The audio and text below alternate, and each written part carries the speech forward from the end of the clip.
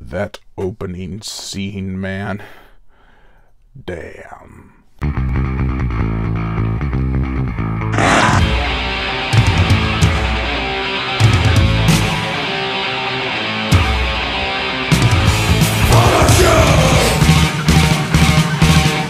Razorback.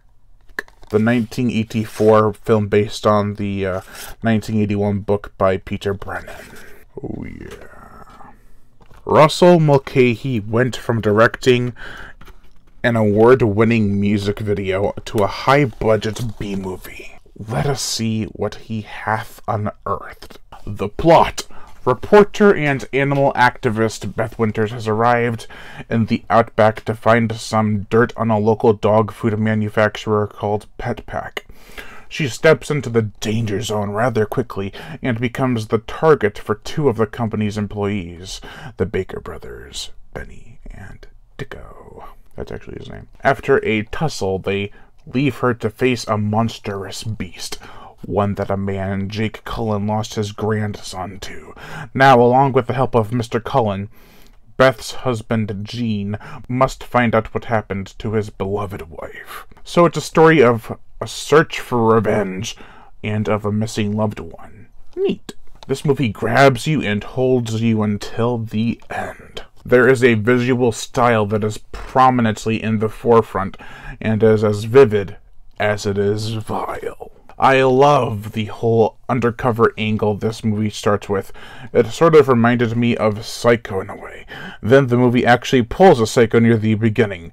I won't spoil how, but it's quite the scene, and it's probably predictable based on my plot description. Gene is a fish-out-of-water character that doesn't know how to survive in this environment.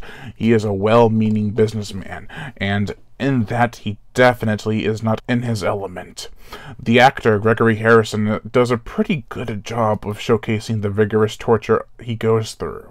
His performance isn't as memorable. I wish more about how he was feeling was told, not shown. That seems to be Mulcahy's style. He chooses sight over substance. This is not a detriment to the film, though. It's beautiful yet haunting to look at. The characters are not bland either. Bill Keir does a heartbreaking good job as Cullen. He is a damaged man. He saw a monstrous boar take his grandson away. Now he seeks vengeance. Speaking of the boar, this scary. It's like a stampede every time it charges at something or someone.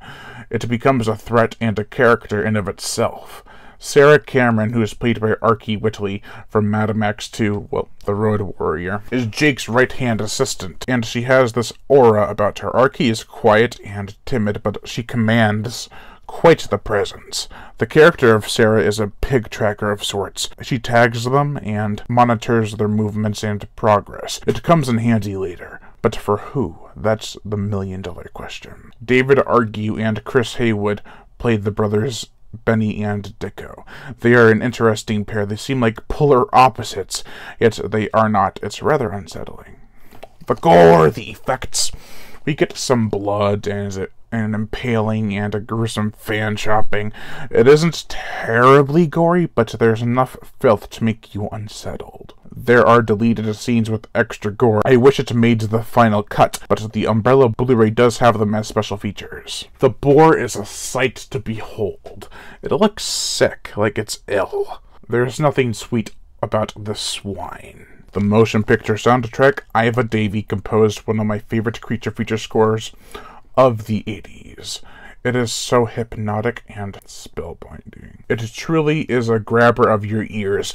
It is pleasant and can really make you feel something. Razorback is, in my opinion, the best killer pig movie out there. It's got the feeling to it that hasn't been matched by any other creature feature I've seen yet. Definitely give it a watch for quite the experience. It has a great cast of characters, awesome creature effects, and stunning music, as well as a brisk pace and a visual style that only Mulcahy could have pulled off. Overall, I give Razorback a 4 out of 5. Lion Brian Gatto, host of Horror Entertainment. Make sure to check out my Twitter and Facebook page in the description below and leave comments and subscribe.